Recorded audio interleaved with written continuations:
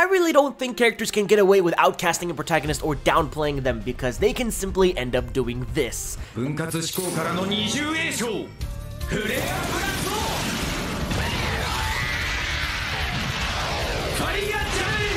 That's right, today's epic video will compile a list of 10 anime protagonists who get downplayed by everyone, but they turn out to be overpowered. If you are new around here, then please make sure that you subscribe to the channel, notifications bell icon turned on to stay up to date with the latest anime news and recommendations right at your doorstep. Now, without keeping you all waiting, let us begin with the video.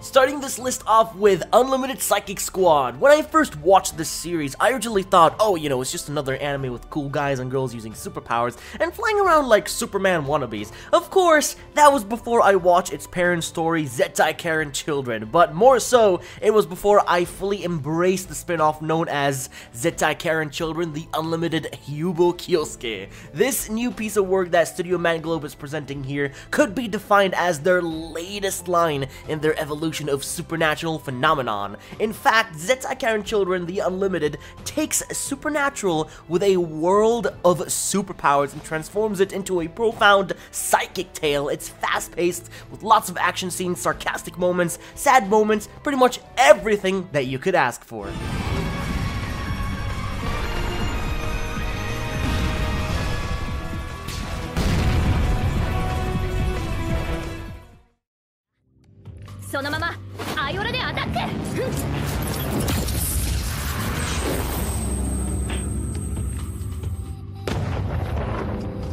Next up on the list we have is Build Divide Code Black, a story about redemption, master and teacher, teacher and student, finding your path.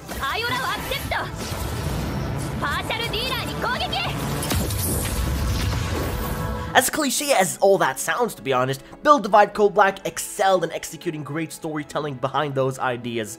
Toruto is the lovable and fun main character whom the viewers can't help but, you know, just constantly laugh at how awkward and funny his manners are. He definitely is a great protagonist for quite an underrated series adapted from a game. Having lost part of his memory and personality, all he can think about really is the king and finding his path towards that. As a result, he has lost the ability to function as a normal human and for whatever reason develops a hilarious obsession with bread as well. Blasted into a digital city, he wakes up and takes shelter in a tent by a river, battling his way to the top to earn enough chips to fight the king, the greatest player of all time. That's all he knows and strives for, and he could care less for anything else.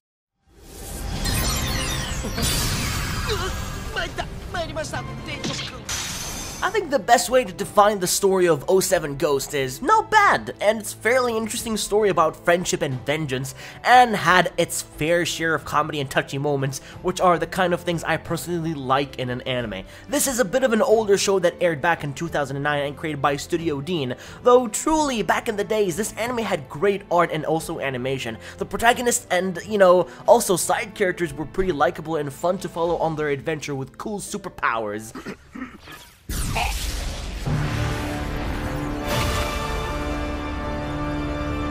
It's fairly straightforward, to be honest, and even though you might find many complaining about how all of this has been done before, and yes, that may be the case, but some are better than others, and in this case, I'd go out with saying 07 Ghosts is up there with one of the better ones. This is a very underrated series after all, and I recommend checking this one out.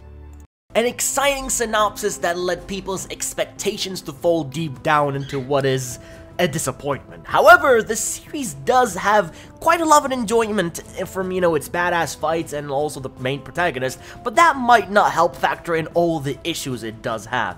The anime is called Magical Warfare.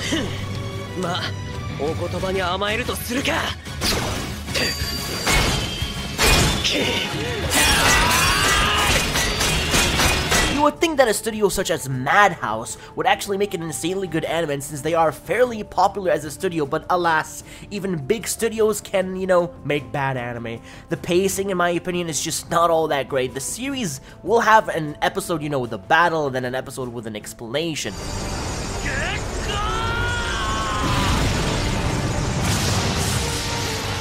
You know, all that explaining is extremely annoying though. Sure, I like knowing what is going on, but usually the explanations have absolutely nothing to do with whatever the event is occurring at the moment, and will still leave me several unanswered questions as to what exactly happened.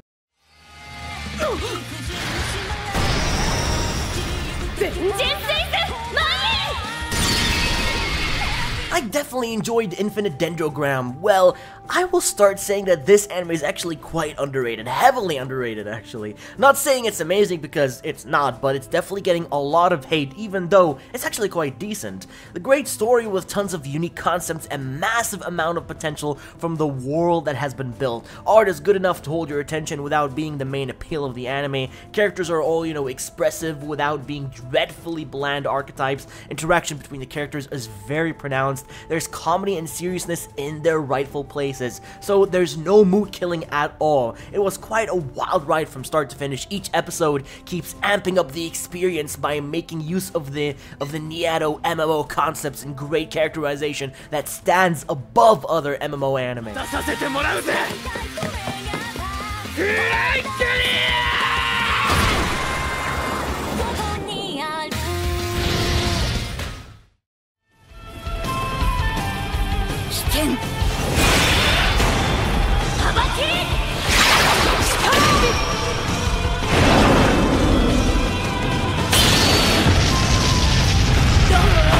Usually generic anime are quite bad, but in all honesty, I watch a lot of bad anime and still enjoy them when others don't. But this is quite different for some reason. There are generic anime that end up being quite different than your average generic anime. But why Tsugumomo? Why does Tsugumomo do better than others, at least slightly better? Now, the power source of the anime is quite unique from anything I've ever seen, or at least I haven't seen overpowered blankets of cleansing as something you could fight with. I don't know how to refer to the evil source of weird things happening around Kazuya the protagonist, so I'll just refer them as, some sort of evil spirits that manifest or take control of people and their desires. Studio Zero G had done a great job with this anime, and with 2 seasons in total, there is a lot to enjoy from watching this anime.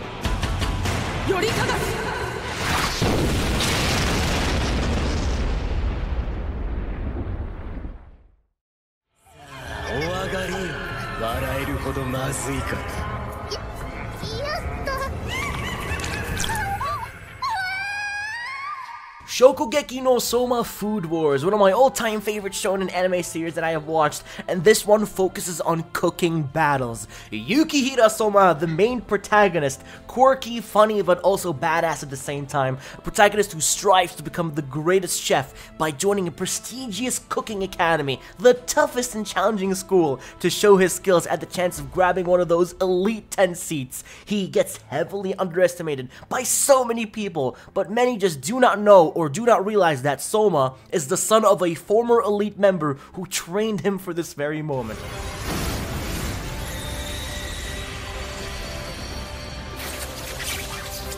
Of course, all great anime have to come to an end because Food Wars did end a while back, and it will always be one of the greatest shonen anime everyone needs to watch. Beast Tamer is a brand new anime that is currently airing, and it heavily falls into today's video topic of a protagonist belittled and getting kicked out of the hero's party for being seemingly too weak at the start. Beast Tamer ごときが出せる力じゃ。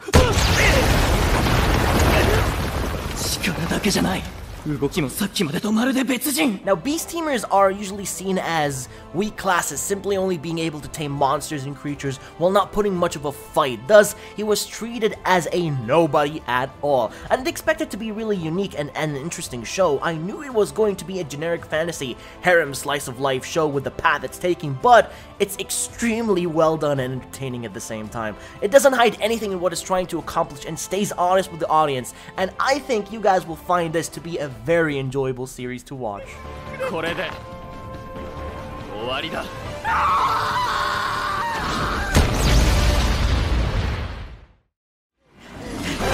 見つけたぞ。レオナルド。The story of Kekkai Sensen is not very complex. It can be simply put as, just an organization of superpowered people fighting against disorder in New York, which is now turned into supernatural zone between the underworld and also the real world. What makes the story so good, however, is the execution. The way it goes about episode by episode is definitely not textbook monster of the week type predictable battles, but, where they have to simply find some weakness that was only apparent to the main character.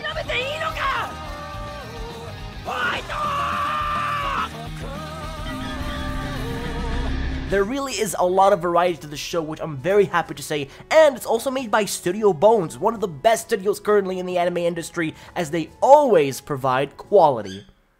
Now, finally, to end this list off, I'm recommending to you all is Reincarnated As A Sword, another newly airing anime which falls into the isekai genre of a guy getting sent to another world and reincarnates as a powerful sword.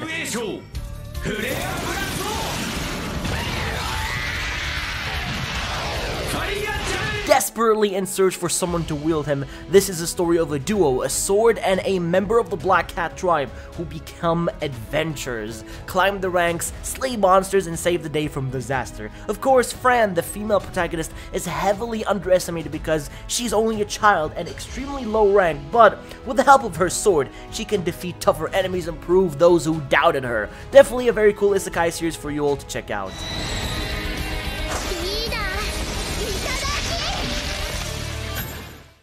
You just made it to the end of the video and witnessed 10 anime protagonists to get downplayed by everyone, but they turn out to be overpowered. If I've managed to leave any anime out in particular that you thought would be a great addition on the list, then please let me know in the comment section down below, as I'd love to hear your very own opinion, or just comment down below what you thought about the video in general, as I'd always appreciate the feedback. So enjoy the rest of your day, and I'll be seeing you all in the next one.